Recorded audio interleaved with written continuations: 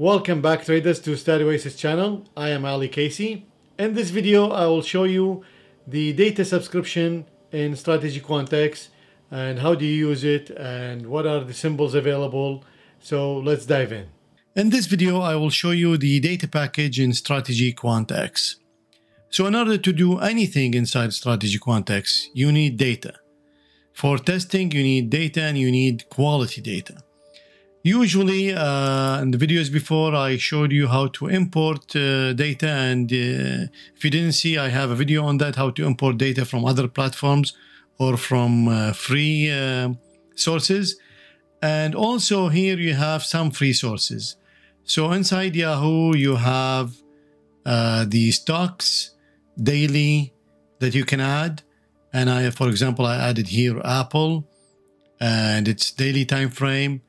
And it's really easy to just download the data every day, and then you will get a daily time frame for Apple that you can do your testing on.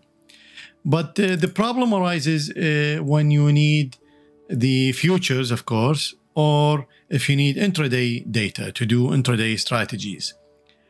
Now, you still can export it from other platforms and import it here, but it's very time consuming and prone to errors if you keep doing it. And once you, let's say you reach, I don't know, 20, 50 symbols, then it's really not an efficient way to do that.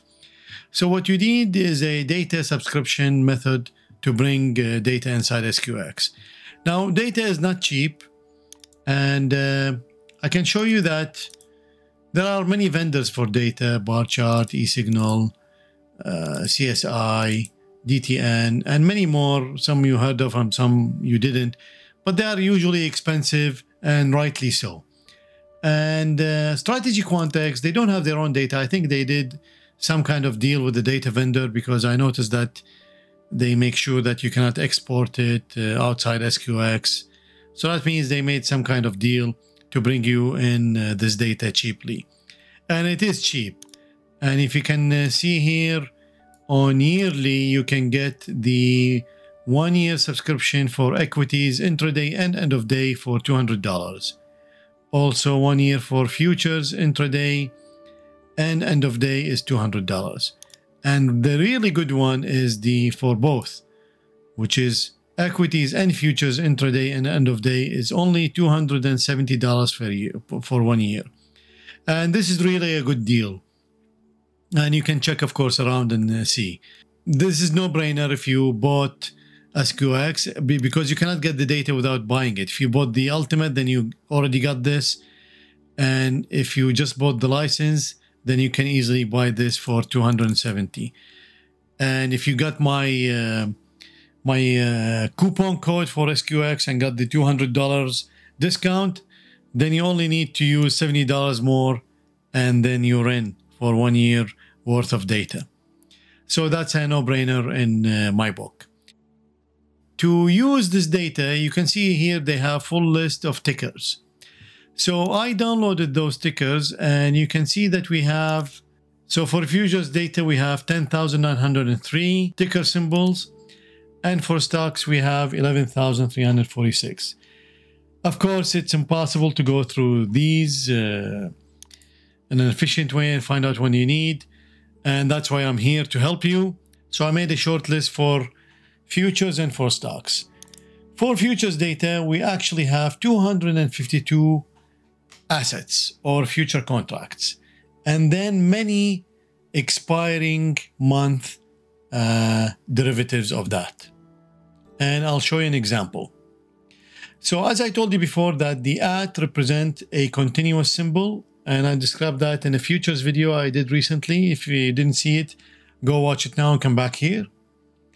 And if you watched it, then you know the @ symbols represent the continuous symbol. That means all future contracts are joined together to give you the most recent and the history, so you can do your testing on it. And we have one for intraday and one for daily, and each one has a different starting date for the data. Now, if you go down, scroll this list, and I'll make this sheet available to download. If you scroll down, then you'll find that there are other symbols that don't have the @ symbol, and these have only expiring month. And let's take the butter, for example. So the butter here, there is no @ symbol. That doesn't mean it's not available. It is available, but let's go here and let's search for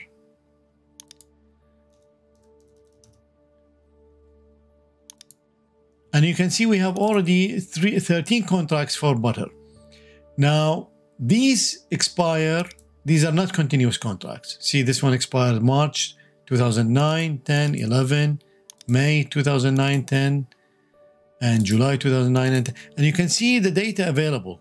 So for this one, the daily time frame available, the daily data, it's only from March 20th, 2008. So it's about a year.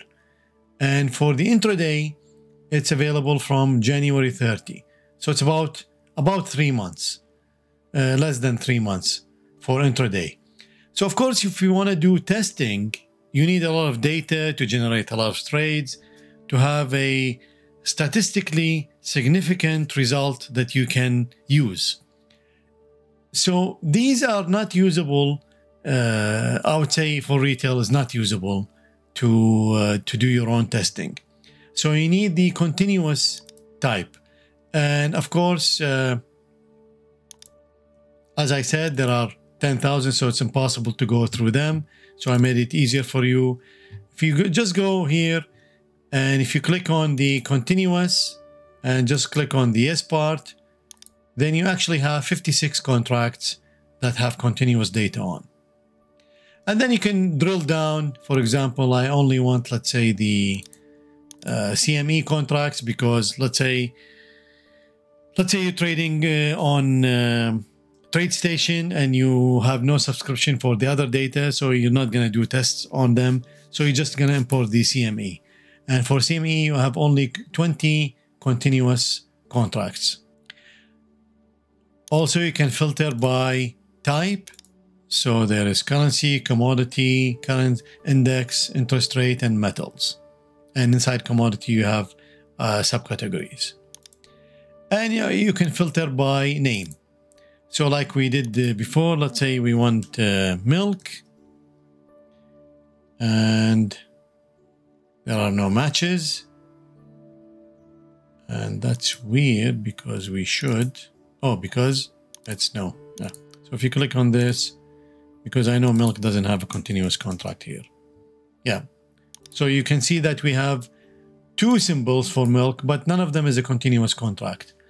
And a lot of them are available here, and they will be expiring months.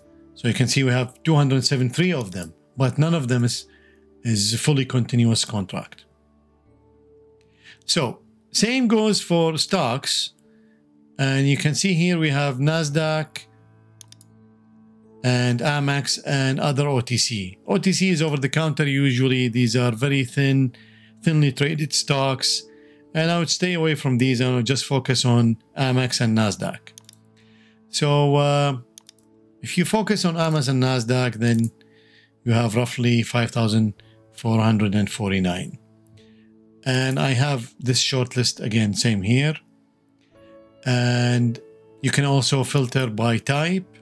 So this is ETF. I can only do ETF. We'll have 2033. So this is a nice way of filtering. Okay, now once you filter the data, so let's go back here and let's clear this. Let's pick the continuous contracts. And let's say I wanna trade like we said, the CME. So these are the contract on the CME exchange. To find out the data here available, you go to SQX future data and you go find data. So the way you want to do it is you have to type the symbols here. And since I have it already filtered, then you just need to go here, go to ticker, click on the one you want. And let's say we want up to here. Copy, and then come back here and paste. So once you paste it, it's already here. And if you click only continuous futures, look up, then it will bring only the continuous futures. Now that doesn't filter it because that will still bring some data that's not required. And you can easily filter them, and you can see here that this one and .d. And then I will neglect the one that has more letters after the first two. So for example, we go down, yeah, again, this one. Then we go down again, this one. So you can see, you can easily find them.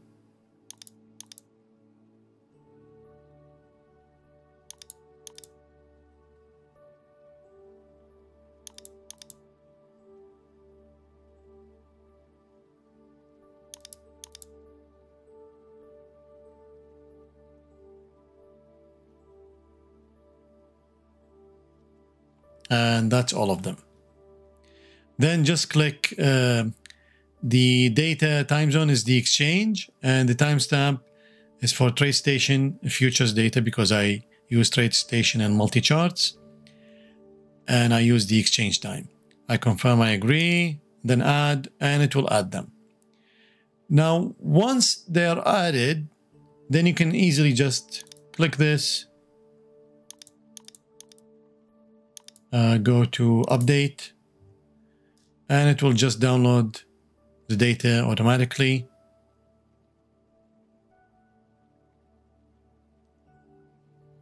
Remember, this is intraday time frame, and you can see how fast it is because it's cached on their CDNs. That's also part of the subscription, and it's already done. So one more thing is important here. Once you downloaded this, it's already put in instruments. So if you're doing your own, you have usually to add. So for example, I did the VIX. I have to come here, add the VIX, the tick size, the point value, and then I have to go to data and then click this and then import the file inside this. But here, because it's all done automatically, then all the instruments are added automatically with their own ticks. And you can see all of them here. Look, each one have its own point value, the tick value, and the step. So that's also a very good feature to add. The only thing you need to come back here and add, which is the slippage and commission. So I can come back here and say the default slippage is 1 and the commission per trade is $2.50. And then you can do the same for all the contracts. Now, one more thing, if you're not a futures trader, I want to bring your attention to. And again, if you didn't see my futures video, please go back and see it. There is something at the continuous contract. When you do the continuous contract, basically they join all the future contracts. And that creates either upward or downward movements in the history. And here I want to illustrate this. I'm going to show you. So this is crude oil continuous contract, September 2020 expiry, and this is November 19. So I'll show you the same date, and they will have a different. So where is it? Sorry. Tools, view, analyze data. So you can see here, this is January 2nd, 2001. The close is 139.65. And if we go to the November 19th expiry, 2019, same date, January 2nd, 2001, it's 125.87.